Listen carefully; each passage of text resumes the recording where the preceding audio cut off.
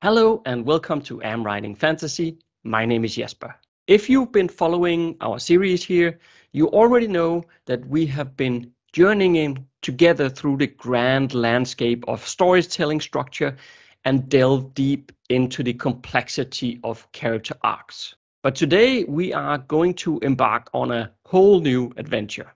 So grab your pens, your notebooks, and prepare to navigate the intricate labyrinths of subplots and the art of crafting compelling chapters.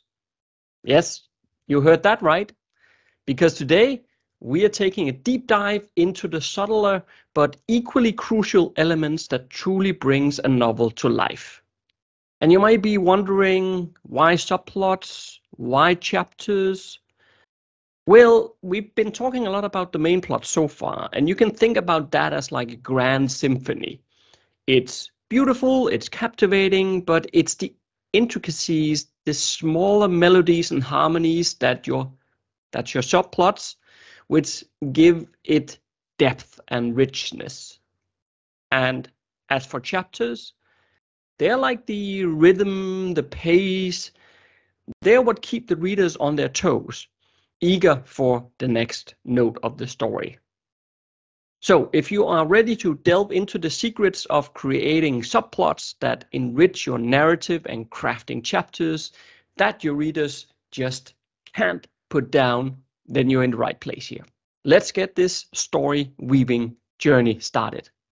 Before we dive into the mechanics of creating subplots, let's first take a look at J.R.R. Tolkien's The Fellowship of the Ring. Now, and as we've talked about in the previous videos in this series, the main plot of the Fellowship of the Ring revolves around Frodo's quest to destroy the ring. However, there are several subplots that work in tandem with the main narrative, adding depth and complexity to the story. Firstly, there is Aragorn's subplot. Aragorn is struggling with his destiny to become the King of Gondor. He is reluctant to assume this role due to the past failures of his lineage. Yet throughout the story, we see him gradually step up to the responsibility and start to embrace his destiny. Then we have Boromir's subplot. He is torn between his desire to use the ring to save his people of Gondor and the understanding that the ring must be destroyed. This internal conflict eventually leads to his downfall, but also his redemption. On a lighter note, we also have the friendship between Legolas and Gimli. Their relationship begins with racial prejudice, but as they face challenges together, they grow to respect and eventually become friends. Another notable subplot involves Merry and Pippin, who begin as light-hearted, somewhat naive hobbits, primarily interested in mischief and fun.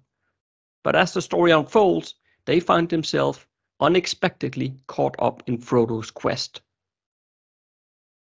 This subplot traces their journey from carefree hobbits to courageous adventures, highlighting the theme of growth and the unexpected depth of a character.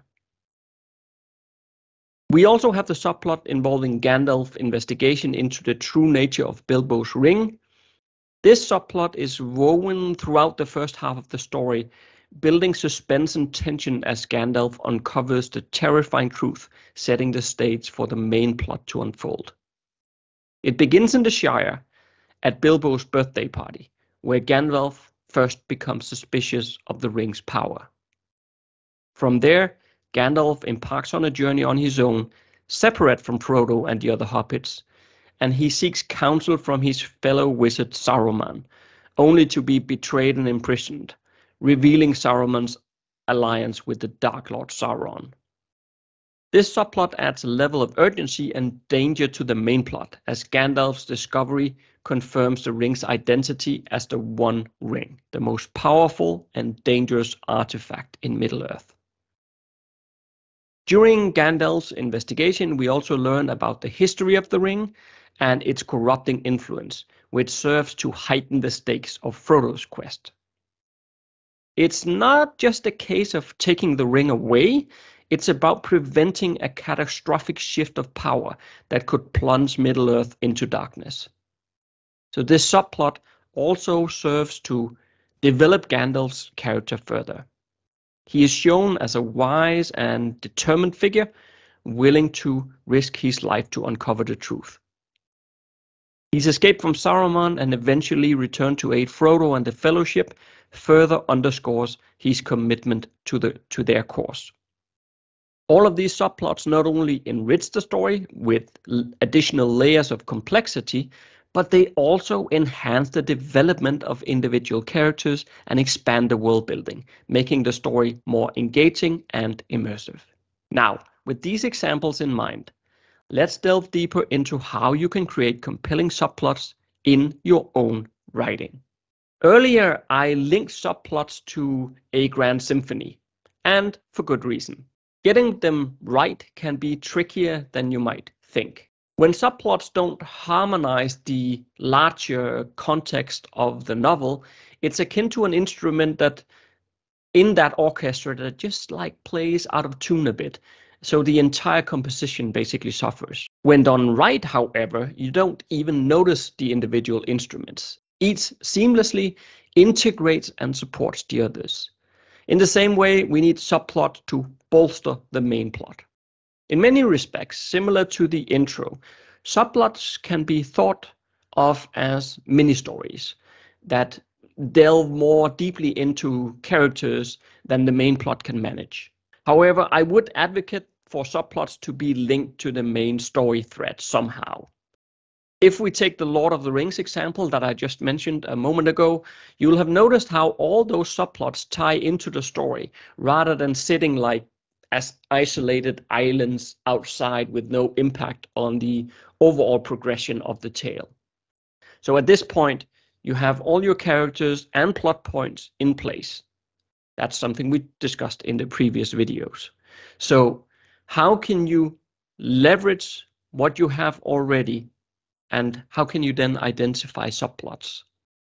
The first thing you do is investigate the relationship between your characters. Those who have or develop some type of relationship with the protagonist, well, they make strong candidates for a subplot. I put a couple of questions on the screen for you here, and as you can see, one of them is about a romantic relationship. Now, your story might not contain any romance, but then I would challenge you, should it? We always advise authors to include at least one subplot that focuses on courtship and/or love. Such elements are just part of our human DNA, and by incorporating unresolved romance or sexual tension, you will engage your readers.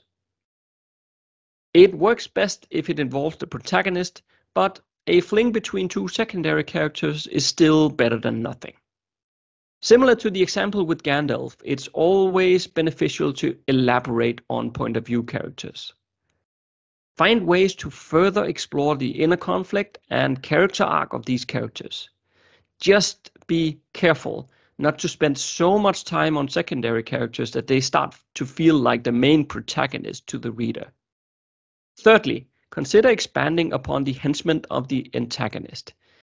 Henchmen are not the main antagonistic force, and this fact leaves them relatively unexplored. A subplot can prevent those secondary villains from becoming mere cardboard figures. Giving them their own goals and desires that goes maybe against the protagonists will make them come alive. These are just a few ideas on where you can look for subplots. When we run courses for writers, we are then often asked, how many subplots should I create? And it's a good question, but it's also highly dependent on your story. Subplots require a fair amount of dedicated words, so the number your story can sustain depends greatly on its length. To give you a ballpark figure, a full-length novel can typically carry 3 subplots, while a shorter piece of fiction might limit you to 1. That said, there is no hard and fast rule. Some subplots take longer to resolve than others, So you might want to go with 2 or even 4 instead of 3. Now let's return to the Fellowship of the Ring once more to illustrate these concepts that I was just talking about. Consider the subplot involving Aragorn and his reluctance to embrace his destiny to become a king. This subplot serves multiple purposes. Number 1, it adds depth to Aragorn's character. Number 2, it creates additional tension in the story. And number 3, it ties in beautifully with the main plot. Throughout the course of the story, we see Aragorn grapple with his fears and insecurities, and by the end, he's ready to finally step up and lead. This subplot not only gives Aragorn a meaningful character arc, but also contributes to the overall theme of the main plot.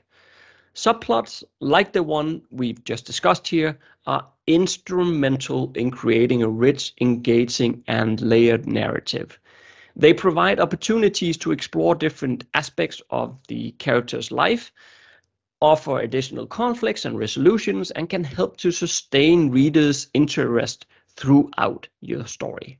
Remember, a well-crafted subplot can significantly enhance your main plot and your reader's overall experience. Now that we've delved into the world of subplots, let's move on to the next topic, crafting compelling chapters. I'm going to share our template with you for how to write compelling chapters. But before diving into that, remember that Autumn and I covered this topic in great depth in episode 150 of the Am Writing Fantasy podcast. I highly recommend giving it a listen for a more comprehensive understanding. You'll find a link to that in the description field. Now, let's break down our template. We have 5 main components: character goal, the hook, conflict and dilemma, reaction and decision, and finally, the disaster. If you recall what we talked about in the previous video, you'll notice how the plot posts are present even on a chapter level. The intro is represented by the hook. The inciting incident finds its place in the conflict and dilemma. The reaction, new info, and develop plan are encapsulated in the reaction and decision. And the climax is, of course, the disaster. Then, at this point, you might be wondering, what about the wrap-up? Well, in the context of chapters, we replace the wrap-up with a cliffhanger. This keeps the reader hooked and eager to dive into the next chapter. Everything starts with a goal. Without it, it's near impossible to build up any momentum. The character's goal not only justifies what you're going to write, but it also validates the chapter's existence in the novel. However, setting a goal doesn't mean you need to start each chapter with an explanatory paragraph. Instead, dive straight into the action, showcasing the character's objective.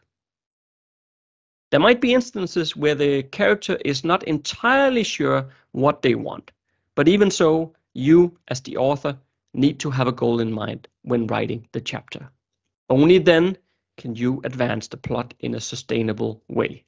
Otherwise, we get those kind of chapters where characters are just talking, drinking, eating, or something like that, and it's very dull to read and doesn't contribute to the progression of the story.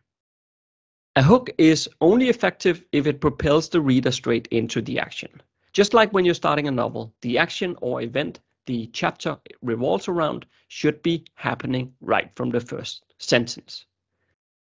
If 2 characters are talking, let the reader join in the middle of the conversation. If it's necessary to add some scene setting because things have changed from the previous chapter, don't just describe it, but weave clues into the action itself.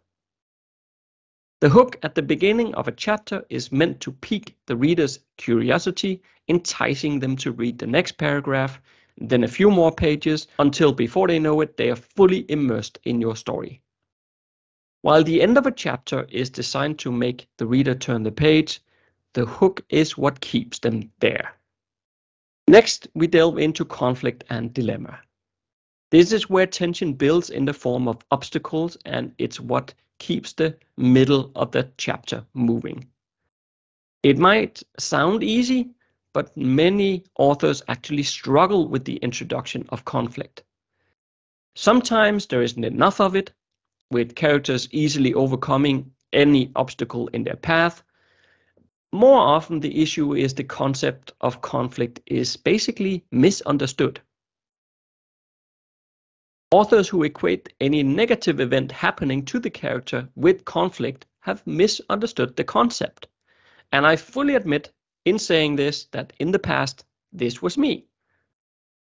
But not every negative event counts as genuine conflict. Unless the conflict poses an obstacle to the character achieving his or her chapter goal, which you've already established, then it's not really conflict. And I must raise a few additional warnings here. When conflict arises in the form of relationship problems like husband versus wife, or parent versus child, or bully versus victim, and so on, authors often forget to make the conflict an obstacle to the character achieving their goal. What you end up with are scenes where progress is slowed by pointless arguments. While these scenes might make the reader feel sorry for the character, they don't really move the story forward. So relevant conflict is the engine that drives the story forward, keeping tension high and readers deeply invested. In dealing with the reaction and decision section of the chapter, one might be tempted to solely focus on how the character feels, neglecting how the character is attempting to devise a solution to their recent predicament. When the reaction is given more attention than the decision, it portrays a character wallowing in self-pity. Yes, of course, you do need to portray the emotional reaction and let the reader know whether the character is happy, concerned, or experiencing some sort of different emotion. But most writers actually nail this part. So as long as you remember to shift the emotional state, for example, from happy to sad, well, then you're on the right track.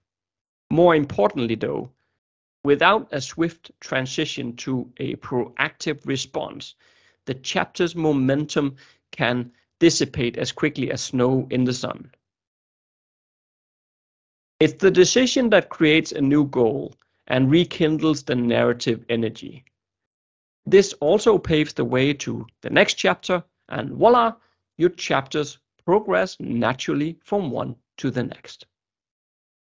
A conflict causes a decision, which in turn prompts a new goal that sets up the next chapter, and the cycle repeats itself, making the story feel cohesive and organic. It's crucial to ensure that the character is being proactive, with decisions being made based on the character's own ideas and/or skills. The final part of your chapter is the disaster. Now, some take the term literally, believing it implies that your character should be physically attacked at the end of each chapter, but that's obviously not the case. What you are aiming for is to persuade the reader into turning the page out of a sheer desire to know what happens next. A cliffhanger ending is the best way to facilitate this reaction, yet it doesn't always mean explosive action or thrilling chases. The disaster can come in many shapes and sizes as long as it propels the plot forward and complicates the character's circumstances. In most cases, the disaster won't alter the new goal set forth by the decision, although it can if necessary. The new goal will often roll straight into the next chapter as the character stays on point, trying to juggle the disaster that just occurred. I placed some ideas on the screen for you here on how to deal with the disaster part of your chapter. So, I thought it would be helpful to end this section by giving you a practical example of how all the elements we've discussed play out in a real chapter. And we've been using the Fellowship of the Ring by J.R.R. Tolkien as our case study, so let's stick with that once again. We'll take a look at chapter 2, titled The Shadow of the Past. The chapter goal here? Well, at the start of this chapter, Frodo's goal is simply to understand the strange ring that his uncle Bilbo has left him. This goal drives the entire chapter and gives it a clear sense of purpose. For the hook, Gandalf's arrival at Bag End and his ominous conversation with Frodo about the ring instantly grabs our attention. We, the readers, are thrust into the middle of the action, and we want to know more about this ring and why it is so important. When it comes to the conflict and dilemma, well, as Gandalf reveals the true nature of the ring and the danger it poses, we are introduced to the central conflict of this chapter.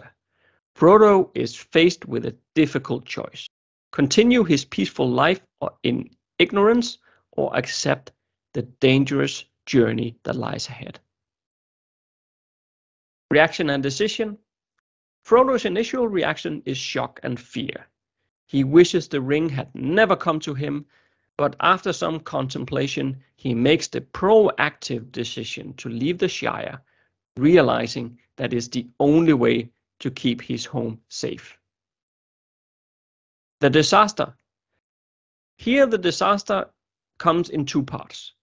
Firstly, Frodo's peaceful life is completely overturned, and secondly, Gandalf reveals that the malevolent forces searching for the ring are now likely aware of its location, and this ramps up the tension and urgency and leaves us eager to find out what happens next. So, by examining the Shadow of the Past, we can see how each of these 5 elements plays a crucial role in structuring the chapter. And Tolkien, one of the most revered authors in the fantasy genre, instinctively uses the exact same building blocks that we have discussed here.